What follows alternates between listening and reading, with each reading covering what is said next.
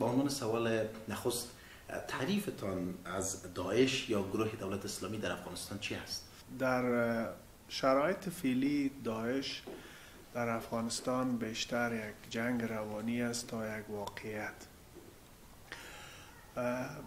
اگر از دو دید به داعش ببینیم، اول از دید تیوری های دسیسه و توطئه و دوم از دید واقعیت عینی. از دید تیوری دسیسه ای است گویا که حلقات میخواهند با حمایت از داعش در افغانستان یا کشانیدن پای داعش در افغانستان بحث جنگ های افراطی را دامنش به آسیای میانه بکشانند و روزها را درگیر یک جنگ فرسایشی در سرحدات جنوبشان که از دید امنیتی نسبت به سرحدات اروپاییشان نرمتر است بکشانند. یعنی از داعش به حیث یک سرطان منطقوی استفاده کنند که هم داعش شیعه ستیز باشه و هم روس ستیز باشه و هم چینایی ستیز باشه و هم هندو ستیز باشه و ریشه از این سرطان باشه در مناطق مرزی افغانستان یا داخل افغانستان. یکی از تئوری ها همین است. ولی واقعیتش چی است؟ واقعیت موضوعی است که داعش هیچگاه در افغانستان صاحب ریشه و عمق شده نمیتونه، به این دلیل که هر آن کاری را که داعش در سوریه و عراق یا لیبیا انجام میده، طالبا 20 سال از در افغانستان انجام میده. فقط تفاوتی که بین طالبا و داعش از دید عمل کرد وجود داره ای است که طالبا و سرای خود را دیگه در لباس نارنجی و سرخ و قتل نمیرسانند. دیگه عمل کردشان عین عمل کرده است. ما از گروپایی که به داعش پیوستن یا حداقل بیرق داعش بلند کردن معلوماتی که دارم، در ماهیت خود و در گذشته خود در بک‌گراند خود طالبا هستند. دلیل دیگه که داعش نمیتونه در افغانستان ریشه بگیره، داعش یک حرکت سلفی وهابی عربی است.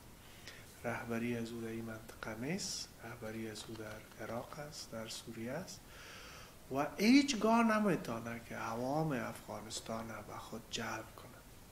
داعش در شرق میانه واکنش شدیدی است از طرف سنی های وهابی و سلفی در برابر رژیم های سیکولر دیکتاتور و یکی دو مثال مشخص در برابر انحصار قدرت توسط تشیع. ما هیچ شرایطی در افغانستان که شباهت محتوایی با شرق میانه داشته باشه نداریم. با او خاطر ما از داعش نگران نیستم. حلقاتی که شما گفتین میخواین از نام از این استفاده بکنن کیا هستن؟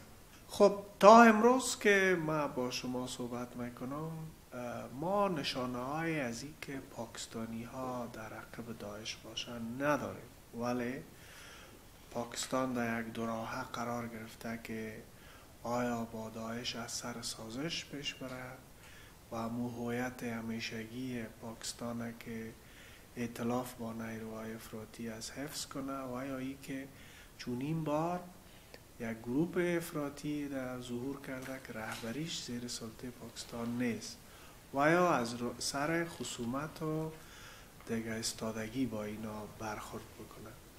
حلقات بعدی که میمانه که در عقب داعش باشه، به اساس آنچه که در منابع علنی در مطبوعات نشر میشه، داعش صاحب حمایت های منطقه‌ای در شرق میانه است و حداقل در منطقه‌ای که ما قرار داریم که افغانستان با ایران آسیای میانه و جنوب آسیا هم سرحد است، ما در این کشورهای دور و بر خود زیرساخت‌های مایوی به داعش نمی‌بینیم. با در نظر داشت رویداد بدخشان و امسال هم در کشور، چرا ریاست امنیت ملی نمیتونه که همچون پلان‌هایی که طرح‌ریزی میشه او را در موردش اطلاع حاصل بکنه و جلو همی کشتار سربازای افغان و مردم هم گرفته شود؟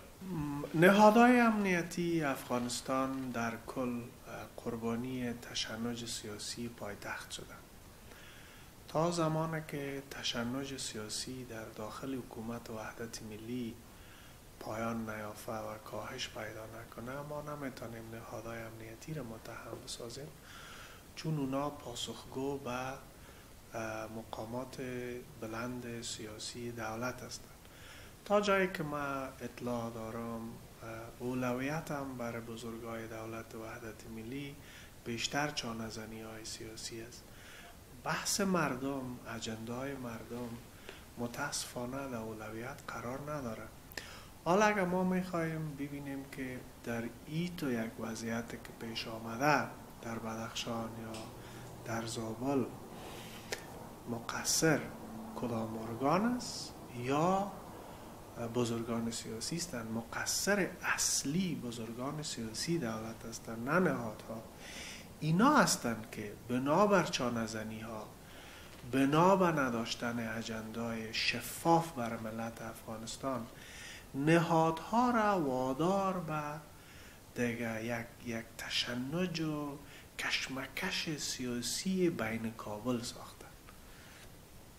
و ما یقین دارم که اگر اینا فراتر از این مسائل پا بگذارن، مثلا به مردم پیام بزرگ بدن، از چانه‌زنی های تقسیم قدرت او طرف برن، کم تمرکز زدایی کنن، به هیئت صلاحیت ها را در نقاط مشخص منحصر به خود ندانن، امنیت ملی فعالتر میشه.